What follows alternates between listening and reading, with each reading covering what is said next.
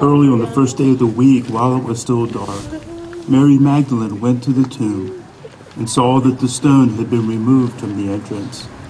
So she came running to Simon Peter and the other disciple, the one Jesus loved, and said, "They have taken the Lord out of the tomb, and we don't know where they have put him." So Peter and the other disciple started for the tomb. Both were running, but the other disciple outran Peter and reached the tomb first. He bent over and looked in at the strips of linen lying there, but did not go in. Then Simon Peter came along behind him and went straight into the tomb. He saw the strips of linen lying there, as well as the cloth that had been wrapped around Jesus' head. The cloth was still lying in its place, separate from the linen. Finally, the other disciple who had reached the tomb first also went inside. He saw and believed. They still did not understand from the scripture that Jesus had to rise from the dead. And then the disciples went back to where they were staying. Now Mary stood outside the tomb crying. And as she wept, she bent over to look into the tomb and saw an angel in white, seated where Jesus' body had been, one at the head and the other at the foot. The angel asked her, "Woman, why are you crying?" "They have taken my Lord away, and I don't know where they have put him."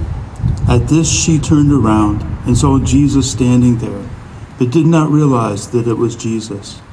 He asked her, "Woman, why are you crying? Who is it you are looking for?" Thinking he was the gardener, she said, "Sir, if you have carried him away, tell me where you have put him, and I will get him." Jesus said to her, "Mary." She turned toward him and cried out in Aramaic, "Rabboni!" which means teacher. I don't know about you, but I feel like we just came out of a tomb. This has been one heck of a year. Jesus would rather go into hell to get us out rather than go back to heaven without us. And this has been hell for quite a number of people. In this time of Lent and this week of Holy Week, we paid attention to how Christ came to be with us in our suffering and in the darkness and in the difficulty. But I'm seeing brothers and sisters here that have been under quarantine or who have been in recovery and like groundhogs coming up out of the ground, or Jesus coming from the tomb. It's like new life. And for this we give thanks and praise to God. Let's go together in a time of prayer. Lord, we thank you for your gracious love for us, that you came, the Word made flesh, to live among us, to suffer with us, to teach us, to help us, to companion with us. And then when the time came to take the cross, to sacrifice your life in love, to show us the way of love and self-sacrifice, that strength through suffering and through vulnerability and through your transforming power. And then on this day of resurrection, Lord, you rise from the dead and you let us know that there is no power in heaven or earth or under the earth or in any space of time that can stop your love for us. Not even death itself can separate us from your great love. So we thank you and we praise you. We lift up our prayers for all of your people everywhere this day, those who are worshiping with us here, those who will be worshiping us with us online. Our brothers and sisters around the globe today celebrate the power of your resurrection and your transforming love. We thank you and praise you through Jesus Christ our Lord. And let all God's people say, amen. Amen. Now, I don't know about you, but I remember Easter very differently when I was growing up. When I grew up, I was born in 1959, and my family, even though I grew up in the 60s and the 70s, my family was much, much more oriented to the 50s and before. As far as my father knows, there has been no good music written after the big band era. Anything after Elvis was the devil's music. Easter Sunday would come, and we always dressed up with our Sunday best, and Easter Sunday was always the Easter Sunday best.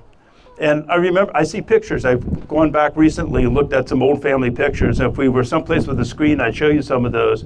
But I remember especially my tiny little sister, who was about 3 or 4 years old in the one picture, with her bonnet on and her white gloves and her little dress, and my mom with her white gloves, and everybody decked out. Me with my snazzy little clip-on bow tie, with a white dress shirt that I had worn the previous Easter, except the previous Easter it was too large, and this Easter it was too small. And I swear it was Easter morning. We're coming out, and we're coming out of the door, and the wind was blowing, and Dad was fussing about something. I don't know, the dog was misbehaving or something, and the door blew open and then blew back and hit him in the back and smashed, and glass went everywhere. And I don't know about you, it's kind of like the Christmas story. It's like, Ralphie, where did you learn that word? Every curse word I ever learned, I learned from my father, and he used every one of them that morning. And I'm thinking, well, we can't go to church now. You know, and I don't know if I said it out loud. It's like, well, why not? Well, like lightning? But in those days, it was everybody went to church. You know, you grew up in communities. A lot of America was rural communities during those times, for those of you that grew up in America, and you grew up in towns, and you had your family and your extended family, and you were raised in the church. You were in its nursery. You were baptized there. You were confirmed there, and in the end, you were married there. You were buried there. But then the world changed and the economy changed, and we had the creation of what they called the nuclear family, husband, wife, children, and it was mobile, and they were moving around to community to community. And then what would happen is you would move into the community, but everybody went to the church, so one of the first things you had to do was to find a church. And the way you found the church was by you looking around, and maybe if you're Methodist, you were looking for Methodist or Presbyterian or whatever, but you would find out what people believed. You would find out what the church believed. So, you know, it was like, oh, okay, we have a common belief here. I believe what they believe, so we'll go there. And then after you get there, you learn how to behave, right? So, you know, no matter how bad the morning was when you came into church, you were the shiny, happy family that was just loving the Lord, and you had done everything right this week, and, you know, you're just walking in, hey, there you are. Hey, there you are. Dad, what about those curse words earlier? No. Hi, everybody. Good to see you Sunday morning. And everybody's doing fine, because when you ask them how you're doing, they tell you, I'm doing fine. How are you? I'm doing fine. We're all doing fine. Isn't the Lord wonderful? And so you learned how to behave. I mean, and it was very, very strict. I mean, I remember offerings were always taken by the ushers, who were always men, who were always in suits, and you can identify who they were by the carnation. And I remember the scandal. They didn't have enough of men who had a suit or a sport coat on, and so they actually had to have somebody in a dress shirt. At least he had a tie on that could be an usher. They weren't quite sure where to put the carnation. And, but he was in the back, so most people wouldn't see him as we took the offering. So first you have your belief, and then you learn how to behave. You conform. This is the way that we behave. This is the way we're supposed to act. Which, of course, elicited all kinds of accusations of hypocrisy, especially in the 60s, because this is how you behaved on Sunday, because this is what everybody was supposed to do, and then you acted maybe differently during the week. In the end, what would happen is you would join the church. You would belong. You would become a part of that community. You would become part of that church. Jesus did it differently. Jesus did it the complete reverse. You know, he focused first on belonging. And then after you belong, maybe you learn how to behave. And then together, maybe you figure out what you believe. And what really jumps out at me about this morning was that moment when Mary had no idea who this person was. She was distraught. She was distressed. She was trying to figure out the resurrection. And if you're trying to figure out what this resurrection is, I have to tell you, I'm not sure I understand what it means either, except for the palm trees are blowing down behind me. That's okay. Jesus is out. We don't need to. But When Jesus said her name, she recognized who Jesus was. Belonging is kind of like where everybody knows your name. Some of you remember an old sitcom that had that name. That's like that. Like Cheers was the way church should be, where you feel welcome and everybody knows your name. To belong first, to be part of this community.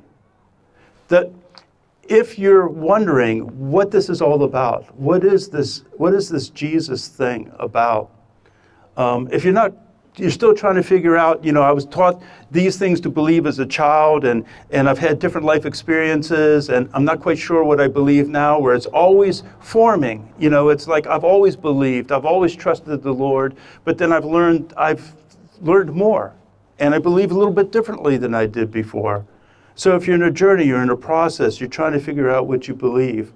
And we don't worry so much about behaving. I mean, behaving is much more conformity. It has to do much more with the exploring.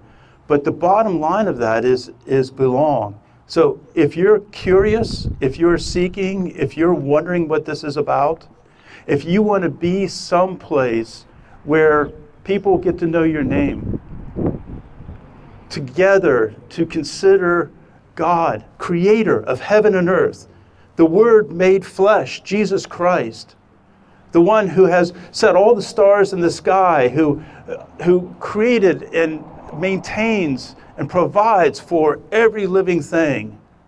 That God who came in the flesh to live among us, to die on the cross, to take on our suffering, to take on the shame and the guilt and join us in all the darkness and the difficulty of life. That God, the one who rose again, the one who, it's resurrection power, the power of creation, the power to overcome everything. That God knows your name.